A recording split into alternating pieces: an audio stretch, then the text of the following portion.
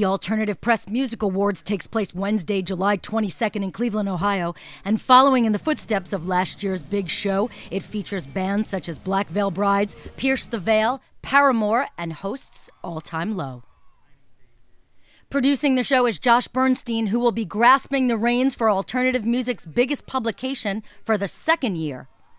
Josh's previous stints have included producing the Golden Gods Awards for Revolver magazine in years past.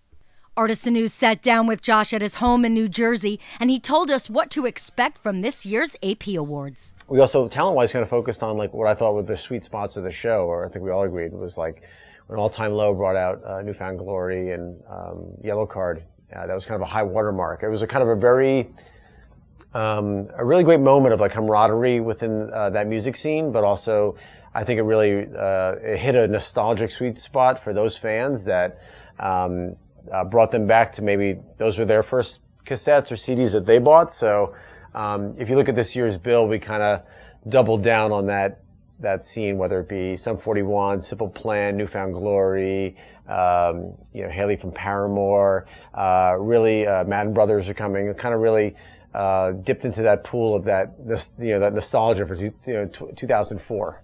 He talked about what he has planned with All Time Low for this year's event.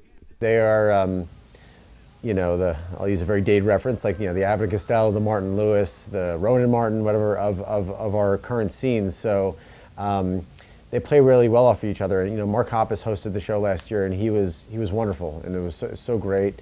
But not having that foil with Tom DeLonge was, I feel like it's nice having someone to kind of play off of. This is our year two show, so having two hosts will be better. And I met with the guys about 2 weeks ago in Baltimore and started going over some ideas and concepts, and the fans will not be disappointed. We've already come up with some ideas, and they're going to be very funny. They're going to play well off each other. We're going to write some good skits, and I think it's going to flow very nicely, and they will not disappoint. So what did he think was the best and the worst from last year's awards? I think lighting and sound, there was a couple, when you have a show that starts in daylight and you have the sun there, and all of a sudden the sun disappears, and then you have to change up your lighting scheme.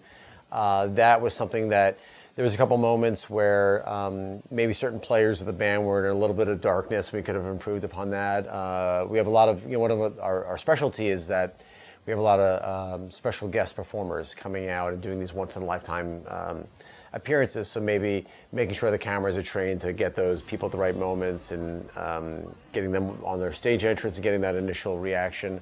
Flow-wise, I thought it went great, but again, like from my side, it could have been tighter, so I want to tighten it even more.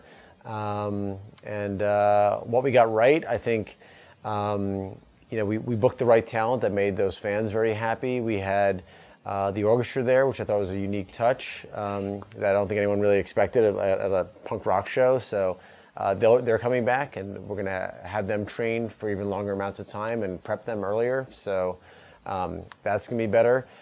Having it indoors, the sound and lighting just will naturally be better. The APMAs take place July 22nd at Cleveland, Ohio's Quicken Loans Arena.